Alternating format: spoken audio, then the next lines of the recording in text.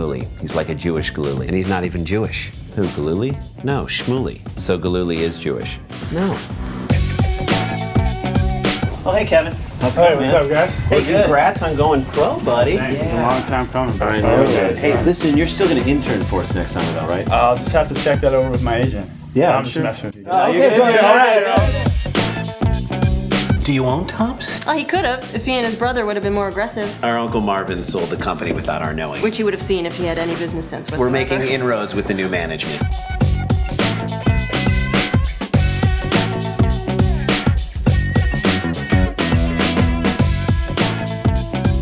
Why such long faces? You just got fired.